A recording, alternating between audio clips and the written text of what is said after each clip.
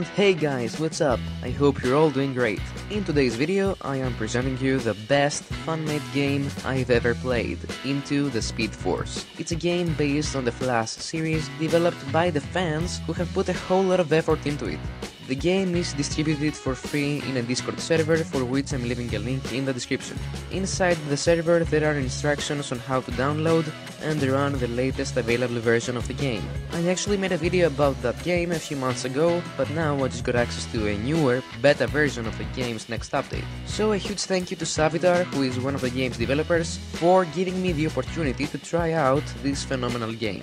Just to be clear, that's not the version you will find in the server, I was only granted access to this for demonstration purposes. First of all, let's just take a look at the main menu, see what's changed since the last update. So it's definitely got a way better design than the previous version and more options. For example, here you can see we can choose between different game modes. However, this is not yet available and is probably still in development. Here we can see some update notes, and in the play section we can see we can choose between combat testing and roaming in the city. So now let's check the two available game modes. First, let's see something completely new, which is combat. So right now there are no controls for normal combat, but we can use a few finishing moves on the enemies by pressing T.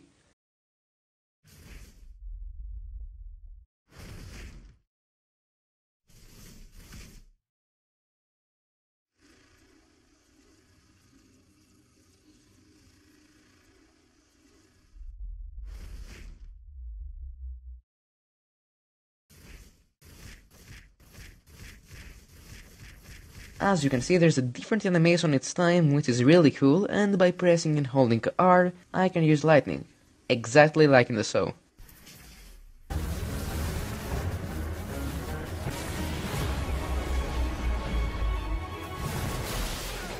So cool. Apart from these two moves, there's not really anything else to see here, so let's move on to the good stuff.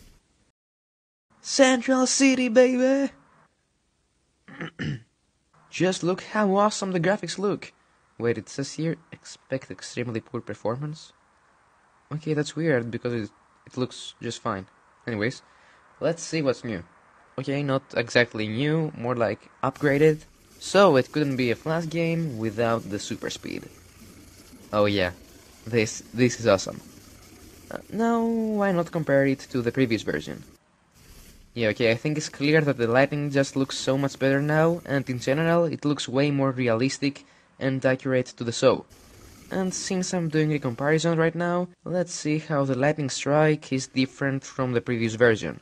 Okay, a huge improvement for sure, I believe, and I like how there's a bar that needs to be filled before you can actually throw lightning. So cool. And these are basically all the things you can do right now.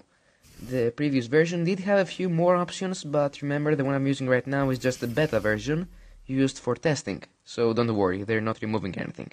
If you want to check the previous version of the game, which has a few more options, you can just watch one of the videos I made a few months ago, or just play it yourself. And last but not least, there's also an option to change your suit. Here we can see some of the suits are locked, so the ones we can use are these. The Season 4 suit, the Season 5 suit, Season 6 suit, and Zoom, who also happens to have his own unique lighting color and animations. Yeah, see? So cool. Oh, and something else I found nice here was how each suit shows Barry's evolution, like, as he gains more experience throughout the seasons, you can actually see that in the suit's stats.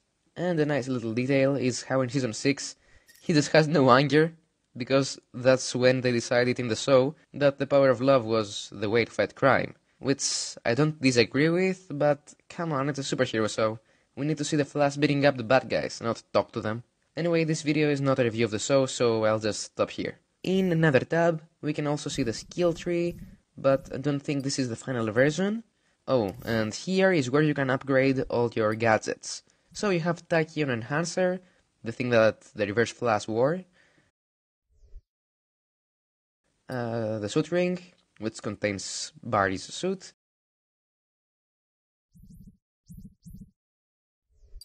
and Portable Gideon, which I think is also used by Reverse Flash.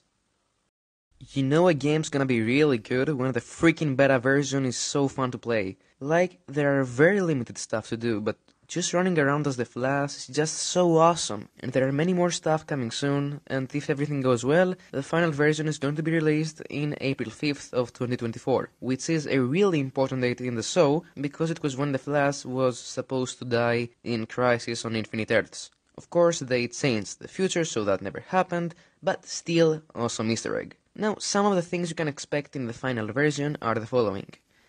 Playable Savitar and Reverse Flash. The ability to actually go inside the Speed Force.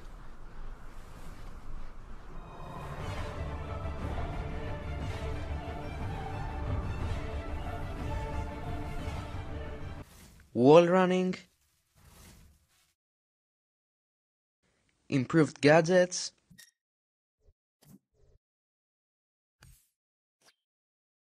Improved Central City. The Time Vault in Star Labs, and of course Star Labs, more suits, more combat moves, improved lightning effects, and a game launcher with the ability to download new updates automatically. But that's not all, folks, because the game will also have missions and a story of some sort, possibly inspired by the show.